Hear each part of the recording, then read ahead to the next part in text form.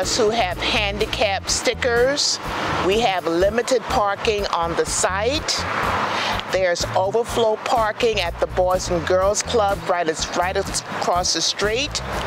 And down the street and around the corner, we have additional parking at Hilton Head Island High School.